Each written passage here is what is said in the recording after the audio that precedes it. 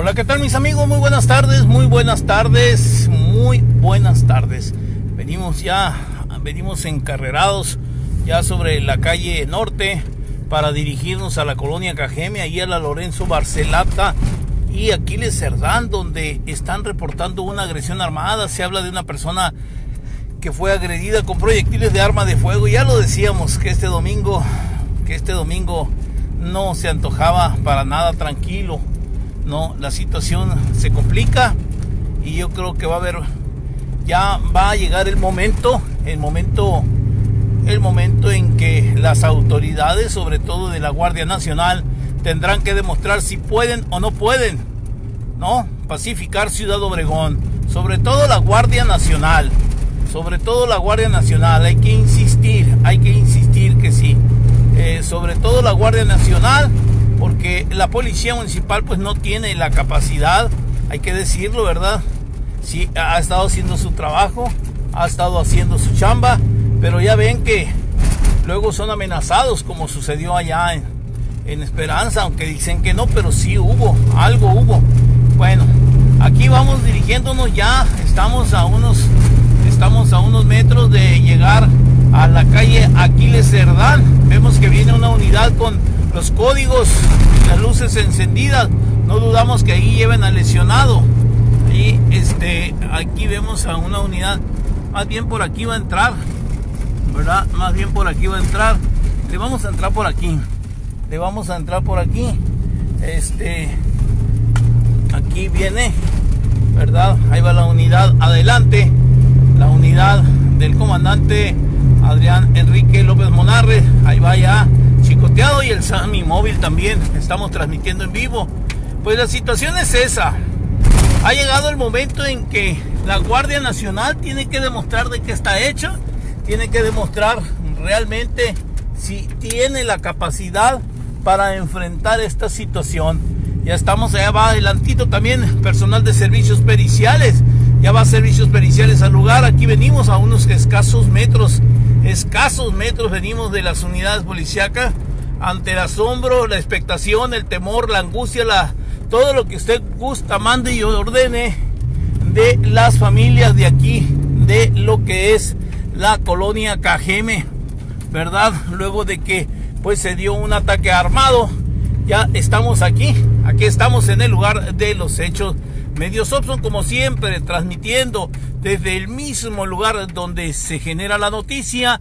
Ya estamos aquí. Vamos a descender de nuestro Sammy móvil para darle a conocer los detalles de este hecho violento que se dio hace escasos minutos. Estamos aquí ya sobre la calle Lorenzo Barcelata, y entre la Carmen Cerdán y Aquiles Cerdán hay una persona que fue atacada con proyectiles de arma de fuego. Por lo menos vemos que no hay el movimiento, ¿verdad? No hay el movimiento, la actividad. No sabemos si Cruz Roja levantó a alguien o no levantó, pero lo que sí les podemos decir es que se dio un ataque armado. Vamos a ver, no, está bastante retirado desde allá de la esquina, ¿verdad? Está muy retirado. Estamos transmitiendo en vivo desde este lugar. ¿Sí es la Lorenzo Barcelata, verdad? Sí, ¿verdad? Así es, nos confirman los vecinos. Gracias por su atención. Pues se fue la Cruz Roja. Esto indica que lamentablemente la persona quedó ya sin vida, ¿no? Así que lamentablemente, sí, lamentablemente una mala señal es que se retiró muy tranquilamente la ambulancia de Cruz Roja, y pues esto indica que la persona lamentablemente quedó ya sin vida. Ahí vemos a los elementos tomando algunas imágenes, y la verdad que si le entramos por aquel lado nos va a quedar bastante retirados. Así que, y pusieron como 3 cordones amarillos, y pues aquí estamos transmitiendo en vivo para todos ustedes desde la Lorenzo Barcelata, entre Carmen Cerdán y Aquiles Cerdán, en la Colonia Cajeme. Los hechos se registraron hace escasos minutos. Ahorita le damos los detalles, ¿verdad? Ahorita le doy los detalles, si me permiten un segundo, ¿verdad? Ahorita le doy los detalles. Hechos a las 16:39, 16:38 más o menos, ¿verdad?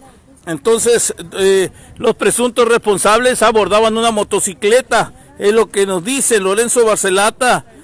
Así es la calle esta de atrás es la Pascual Orozco. Es la Carmen Cerdán, ¿verdad? Así es, la Carmen Cerdán. Así es, 1638, 1637 fue el ataque por parte de dos motocicarios, ¿verdad? Volvieron a hacer de las suyas ahora aquí en la colonia Cajeme. Y fíjense que anoche, pues, dos tipos en motocicleta fueron detenidos precisamente allá en Esperanza. Y es cuando, pues ahí fue cuando se arma la amenaza que se dice hubo directo hacia las autoridades de la policía municipal, y es cuando uno cuestiona y se pregunta y vuelve a preguntarse, ¿tendrá la capacidad realmente la Guardia Nacional de pacificar Ciudad Obregón? Esa es la pregunta. ¿Tendrá la capacidad la Guardia Nacional de pacificar Ciudad Obregón o bien el ejército mexicano? Porque esto ya es competencia de la federación, ya es competencia, ya ven, los elementos de la policía municipal están haciendo, no lo defiendo para nada, en lo absoluto, ustedes saben que no soy amante de andar defendiendo causas indefensibles, pero sí cuestionar, aquí es donde la Guardia Nacional debe sacar su casta, ¿no? Es donde debe sacar realmente la casta y demostrar de qué están hechos, ¿verdad? Así que nosotros estamos transmitiendo en vivo.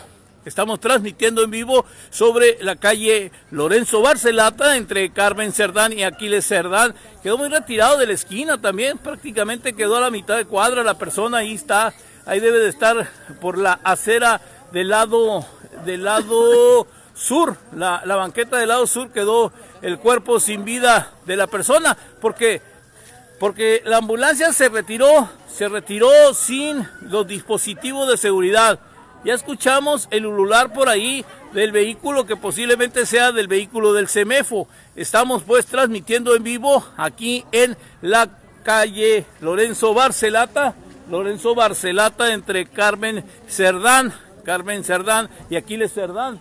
Seguimos pues transmitiendo en vivo para todos ustedes. Así está la situación aquí en la colonia Cajeme, 1638, 1637 se dio el llamado, vecinos llamaron al 911 y dicen pues que los agresores viajaban en una motocicleta, así es, en una motocicleta se escucharon varias detonaciones con arma de fuego y pues lamentablemente ya estamos ante la víctima número 13, ¿verdad? Ante la víctima número 13, todo parece indicar que así es, porque Cruz Roja no vimos que subiera a ningún lesionado. Ahí ya está trabajando personal de servicios periciales y pues así se vive el panorama. E insistimos, ojalá que la Guardia Nacional realmente muestre de qué está hecha la Guardia Nacional y que no hayan venido solo a pasear como lo hizo en su momento la Gendarmería, como lo hicieron los elementos de las Fuerzas Especiales de la Policía Federal,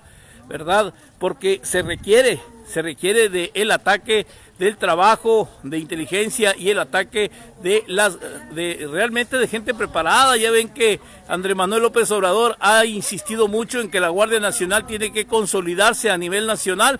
Pues aquí está, yo creo, el momento para que se consoliden, por lo menos en Ciudad Obregón. Martín se llama. Martín de qué? No tengo. Rosas, parece que Rosas.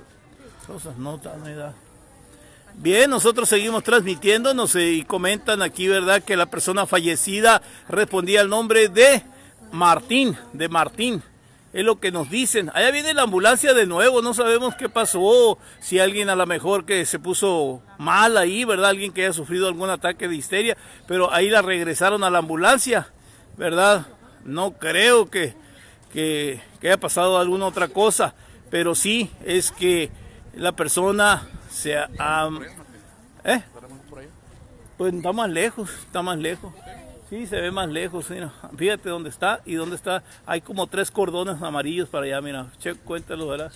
Entonces no tiene caso irnos allá por la Aquiles Cerdán porque está más lejos. Entonces aquí por lo menos estamos casi de frente, nada más que pues ahí nos obstruye la visibilidad las dos unidades que están, una de la policía municipal y otra de la policía estatal. La situación, repetimos, la persona fallecida pues al parecer respondía al nombre de Martín. Esto es un dato extraoficial, no me lo crean, pero pues seguimos, así ya llegamos de esta forma a 13 ejecuciones. Ayer fueron 2 personas que se encontraron embolsadas con un narcomensaje allá por la calle Fresno entre 600 y 700 allá en los linderos prácticamente de la colonia Marte R. Gómez. Pues así está la situación aquí en esta parte. Allá va llegando personal militar cuando yo considero que deben de ser los primeros respondientes, deben de ser los primeros en llegar y no hacer bola. Realmente no tiene caso. Es innecesario venir a hacer bola ahí, a juntarse como ustedes mismos lo han dicho, lo han señalado en las transmisiones de medios Opson. No hay necesidad de tantas unidades, solo se requiere del personal de servicios periciales, una unidad o 2, el resto no hay caso, no tiene caso que vengan a hacer montón. 45 años aproximadamente y no hace ni el año que mató a nuestro hermano en Walmart. Bien, pues así está la situación.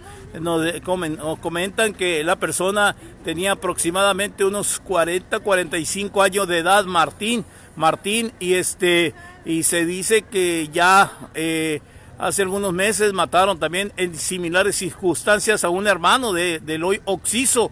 Esto fue allí en Walmart. Esta es la información que está fluyendo, que está llegando, que está aterrizando, ¿verdad?, a lo que es el búnker de información de medios Opson, como siempre con el compromiso de mantenerlos informados desde el mismo lugar donde se genera la noticia. Aquí estamos en la colonia Cajeme informándoles, ¿verdad?, sobre este nuevo ataque armado que se dio aquí en la colonia Cajeme, Vamos a checar nada más un momentito, espérenme. ¿Cómo se llama? Daniel Silva. ¿Con qué viene? Arma corta. Ok. Bien, pues así está la situación, pues así es, la persona fallecida. Nos dicen que respondía al nombre de Daniel, ya no los cambiaron, Daniel de 56 años de edad. No, Daniel de 56 años de edad es la persona fallecida. Daniel de 56 años, tiene varios impactos de bala, de arma corta, de pistola. No, así está la situación. Los hechos ocurrieron a las 16:35 horas de este domingo. Un domingo nublado, triste. La verdad, yo no comulgo con los días nublados, más bien yo soy realmente del sol, que esté el sol brillando. Pues aquí se comete otra nueva ejecución. Ojalá que la Guardia Nacional realmente saque la casta. Ojalá que la Guardia Nacional demuestre de qué está hecha la Guardia Nacional, que demuestre su capacidad y no venga solo a pasearse a Ciudad Obregón. No necesitamos turistas de ese tamaño. Lo que necesitamos son autoridades capaces y preparadas para hacerle frente a un problema tan grave como es la elevada criminalidad. Eso es lo que necesitamos, gente con mayor preparación, pero que realmente también tenga la disposición, ¿verdad? Tenga la disposición de trabajar por el municipio de Cajeme. Medios Opson haciendo su trabajo, su labor informativa. Gracias a todos ustedes. Daniel, de 56 años de edad, es la víctima, es el ejecutado número 13 del mes de febrero. Apenas estamos en el noveno día de febrero y ya llevamos 13 ejecutados, 13 personas sin vida. Aquí pues fueron 2 individuos a bordo de una motocicleta, 2 llamados motocicarios, como dice nuestro colega y amigo, un gran ex compañero de trabajo, Guillermo Acosta Barraza, de Opinión Sonora, allá de Guaymas, del vecino puerto de Guaymas, ¿verdad? 2 motocicarios hicieron de las suyas aquí en agravio de Daniel, de 56 años de edad. Así la situación, el panorama tan triste, tan desolador, un panorama de muerte, de dolor para la familia, ¿verdad? Y pues esa es la cruz, esa es la penitencia que venimos arrastrando los cajemenses, ¿verdad? la verdad, no sabemos por qué, pero pareciera ser una penitencia que no nos podemos sacudir en cuanto a tanta muerte, tantas muertes. Imagínense, ya van, son 13 más 39, ya estamos hablando de 52 muertes en 2020. Ya rebasamos el medio centenar de ejecutados en tan solo en cuanto un mes y lo que va del 9º día del mes de febrero. Así la situación, no, pues es que acuérdense muy bien que la Guardia Nacional vino precisamente para apoyar. La Policía Municipal, si detiene a alguien, luego se ve en una situación de alto riesgo, luego se ven amenazados, y pues lo mismo sucede. La Policía Estatal también tiene también que sacar la casta, tiene que responder, tiene que hacer su chamba también, ¿verdad? Y tiene que enfrentar esta situación. La Policía Estatal de Seguridad Pública, lo mismo también el Ejército Mexicano, porque la Policía Municipal apenas les acaban de dar patrullas, apenas que 15 días, 20 días que recibieron patrullas, prácticamente andaban haciendo labores de vigilancia y prevención a pie, prácticamente a pie. Imagínense nada más. Pues si no tienen patrullas, menos tienen armamento, menos tienen la capacidad de respuesta que sí puede tener la Guardia Nacional, pero se requiere de voluntad, se requiere de la capacidad, se requiere de que tengan, sobre todo, ¿verdad?, la vocación y la convicción de venir a servir a los cajemenses, porque los cajemenses esperan mucho. Ayer decía mi compañero Marco Joel, y la verdad que la verdad que le asiste mucho la razón, porque había unos elementos de la Guardia Nacional que estaban tomando fotos donde murió un menor de 13 años de edad, un niño prácticamente, y estaban tomando fotos y riéndose, algo que no cayó en el agrado de nadie absolutamente, ¿verdad? Menos de la sociedad que está tan dolida. Así está la situación y eso no debe de ser. Hay que guardar respeto, hay que guardar las formas, precisamente porque ellos son los representantes de la ley, ellos son los representantes, ellos son los que traen con qué realmente hacer valer e imponer el Estado de Derecho. Ahora aquí en el municipio de Cajeme, que sigue siendo lastimado por la delincuencia, ¿verdad? Que sigue siendo lastimado por los grupos armados.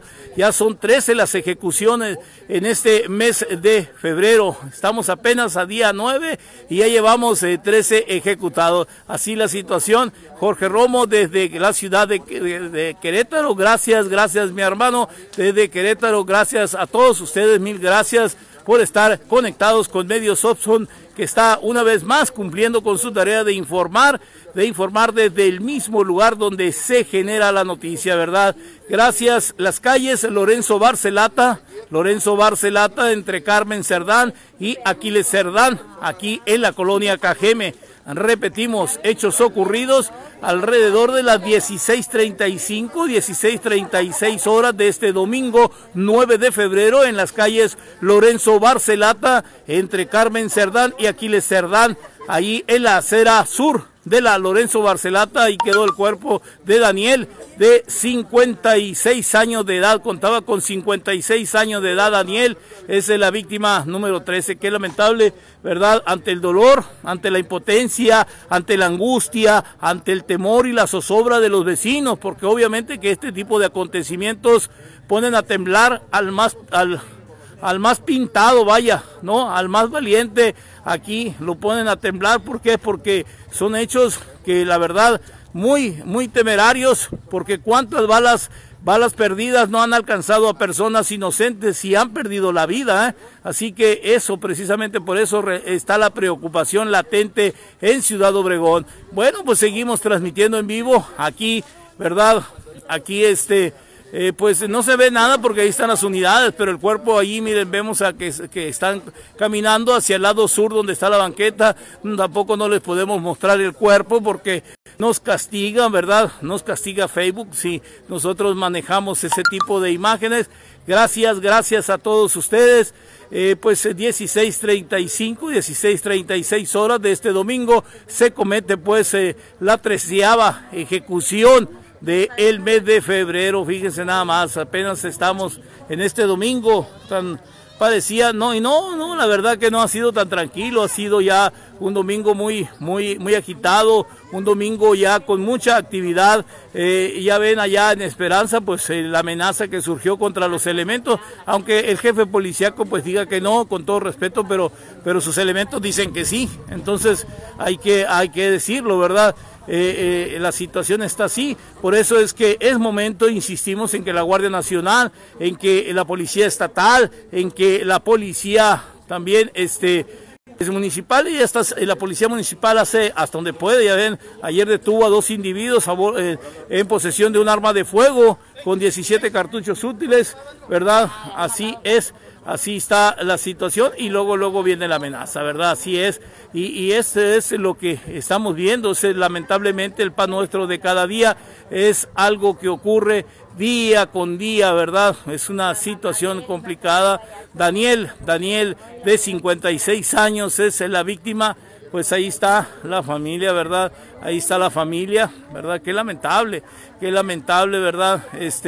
Ahí está ya un joven que se brincó la línea amarilla y pues allá quiere llegar hasta allá, pero no se lo permiten. Así la situación. Nosotros seguimos transmitiendo en vivo. Qué lamentable, y la verdad que es muy doloroso, y como dice nuestro compañero Marcos Joel Quintana, pues descanse en paz esta persona, ¿verdad? Así es la situación tan grave, ¿verdad? Tan delicada la que estamos viviendo en Cajeme. Una situación que solo, repetimos, la Guardia Nacional y el Ejército podrán contener. Solo ellos, porque solo ellos tienen la capacidad.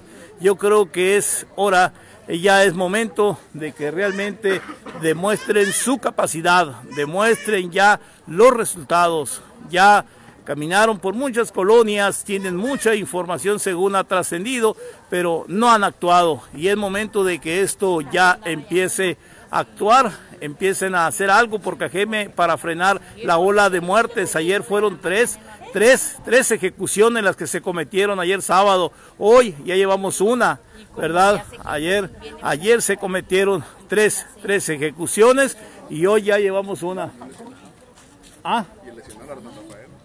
Cierto, un lesionado aparte. Cierto, hoy llevamos dos ataques armados hoy. Sí, cierto, poco faltó para que lleváramos ya 2 ejecutados, porque le dispararon en 15 ocasiones con cuerno de chivo, ¿verdad? A una persona ahí en la San Rafael, en la calle Remedios y Jalapa. Eso fue a las 9:20 de la mañana de este domingo. Es el segundo ataque armado, es cierto, tiene mucha razón mi amigo Rubén, ¿verdad? Que me comenta que es el segundo ataque armado que se da este domingo, de tal forma que por lo menos la persona lesionada pues corrió con suerte porque solo pues le fracturaron el antebrazo derecho nada más, ¿verdad? Eso logró ponerse a salvo de las mortíferas balas, si no ahorita estuviéramos hablando ya de 14 ejecutados. Una situación más complicada que nunca la que se vive en Cajeme. Así está la situación. Nosotros pues seguimos llevándoles a ustedes las escenas y todo lo que está sucediendo aquí en la Lorenzo Barcelata, entre Aquiles Cerdán y Carmen Cerdán, en la colonia Cajeme. Repito, 2 individuos, según vecinos, reportaron al 911 a 2 individuos a bordo de una motocicleta, y pues ahí es donde hay mucha gente que se molesta porque dice que la Guardia Nacional se pone a revisar carros. Pues sí, pero apenas así, tienen que revisar carros, tienen que revisar motos, tienen que revisar a todo lo que se le parezca, ¿verdad? Así es, apenas así, tiene que ser así. Así detuvieron ayer a 2 individuos allá en Esperanza en poder de una pistola Smith & Wesson 9 milímetros con 17 cartuchos útiles. Ya están a disposición de la Fiscalía General de la República. Allí ya los turnaron, y eso es precisamente, eso se llama prevención del delito. Eso es el trabajo que tienen que hacer el resto de las corporaciones e instituciones de las Fuerzas Armadas. Así el panorama en Cajeme, ¿verdad? Un panorama cada vez más triste, más desolador, un panorama de duelo, de tanto duelo, ¿verdad? Y dolor para las familias, ¿verdad? Porque cuando no es en el sur, es en el norte, es en la parte donde les gusten los 4 puntos cardinales de este municipio. Lamentablemente se pasea la muerte por las calles de Cajeme, y esa tarea le corresponde en gran medida, dice la gente. No le eches todo el peso a la Guardia Nacional. Ustedes digan, ustedes como ciudadanos tienen la última palabra, mis queridos seguidores. Ustedes propongan, ellos están leyendo lo que ustedes escriben, ustedes hagan propuestas. ¿Cuál serían las propuestas más idóneas, verdad, para terminar con esta ola incesante de muertes, de crímenes, verdad, de privaciones ilegales de la libertad?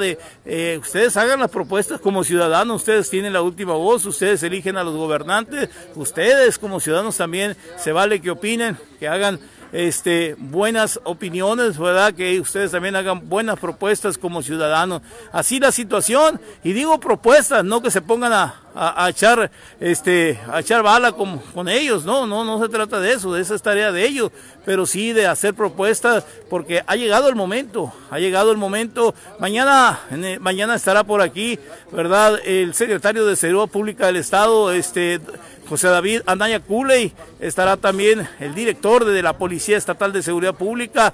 Viene un buen equipo de seguridad del Estado, vienen seguramente con nuevas estrategias que deben de implementarse, que deben ya de alguna manera de instrumentarse para mejorar la seguridad pública en el municipio de Cajeme. Estamos transmitiendo, es en la colonia Cajeme, Lorenzo Barcelata, entre Aquiles Cerdán y Carmen Cerdán. Estamos transmitiendo en vivo, verdad, aquí en este sector nororiente de Ciudad Obregón. Si me permiten, un segundo nada más, no se vaya, no me deje, verdad, voy a hacer unas tomas para nuestro periódico El Tiempo de Medios Opson. Déjenme chance nada más, unos segundos, ahorita regreso. Seguimos pues transmitiendo en vivo, seguimos aquí en la calle Lorenzo Barcelata, entre Carmen Cerdán y Aquiles Cerdán, donde pues un hombre de 56 años de edad, Daniel, fue privado de la vida con proyectiles de arma de fuego. Así la situación, así el panorama aquí en este sector del nororiente de Ciudad Obregón, ¿verdad? Daniel, de 56 años de edad, fue atacado por los ocupantes de una motocicleta, 2 individuos que abordaban una motocicleta. Pues así, el panorama tan triste, tan desolador. Ya en cualquier momento van a pedir que ingrese el vehículo del Servicio Médico Forense para hacer el traslado de la víctima número 13, el 13º ejecutado. Ahí viene ya el vehículo del CEMEFO. Ya viene, ¿verdad? Ya se aproxima al lugar donde quedó el cuerpo sin vida de Daniel, de 56 años, para hacer su traslado a las instalaciones de medicina legal, de la morgue, de medicina forense a disposición. Ahí se acerca, ya está, miren, es lo que les estamos diciendo, pues ahí está. Nosotros, si me lo permiten, vamos a nada más a dejar esta transmisión ya. Gracias por el favor de su atención, nos vamos, muy buenas tardes, que Dios Padre me los bendiga en sus casas, en sus hogares, en sus trabajos, donde quiera que estén, y que no se olvide de nosotros, porque también andamos en el campo de la batalla, en el campo de la acción aquí, ¿verdad? Para informarles. Gracias y muy buenas tardes a todos ustedes. Vamos a ver qué información. Mande.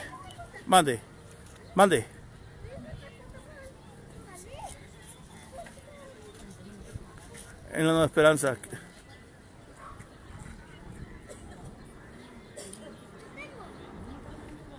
¿Qué hay ahí?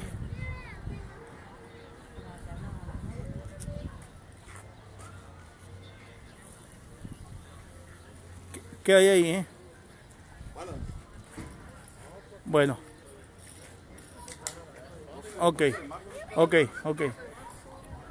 Bueno, por allá en la colonia Nueva Esperanza están reportando la presencia de un individuo con un arma, un AK-47, un cuerno de chivo, ¿verdad? Está echando balazo y discutiendo con una persona.